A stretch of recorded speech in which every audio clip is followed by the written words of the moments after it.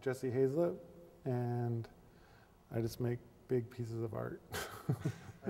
I moved to California whenever I was 14, and in Colorado, where I lived, in Cortez, Colorado, there's like 7,000 people, and there was no evidence of graffiti there at all. There was no art culture really, and so I moved to outside of Santa Barbara, and I would go to visit my mother every summer, and I started riding the trains when I was 14, and I would see all the graffiti in Los Angeles, and I was like, what the hell is this? You know, like, this is what I have to do. I don't know why.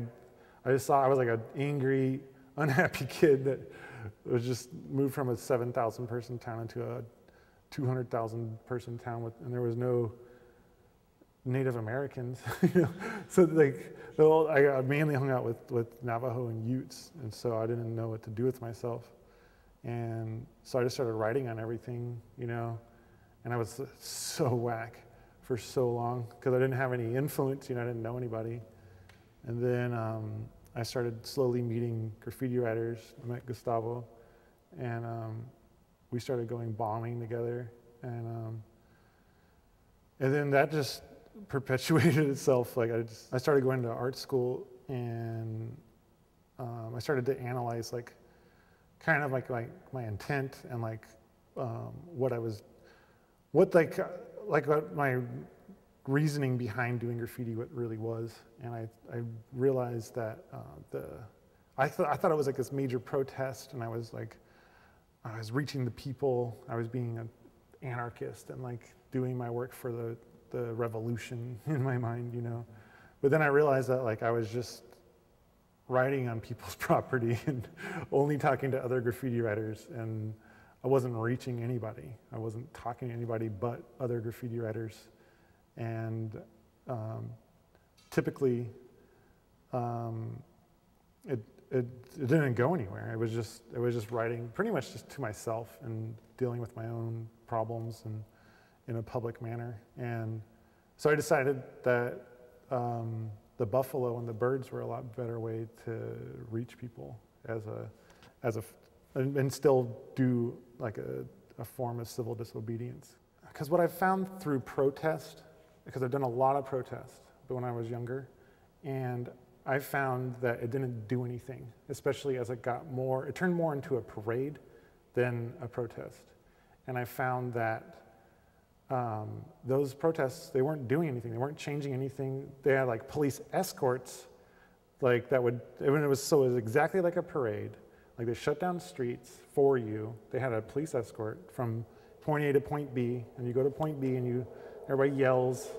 And I also noticed that like people would be going along yelling these things, and I realized that like if you yell at somebody, they're not going to listen to you. So what I'm trying to do with my work is I'm trying to create a conversation that is not yelling. It's not in your face saying like, fuck Bush. It's saying, hey, we need to talk about this because this affects us all.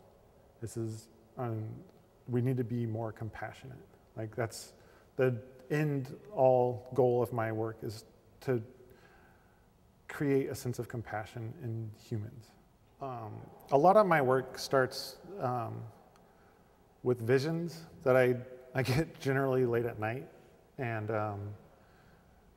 I don't necessarily always understand them like initially. A lot of times the true meaning is revealed as I'm working. It takes a while for me to interpret it even to myself. But I was drawn towards the heron and the buffalo, and then the bombers, I was working on another project, which was a bomber, and I just decided to mold the two together, and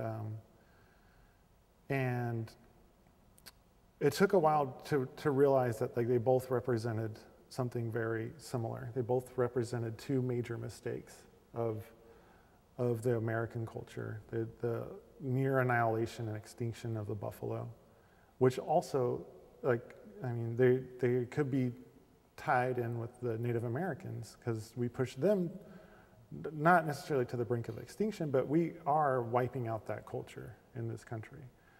And the bombers, like, they represent World War II, which I think should have been the last war that humans went into.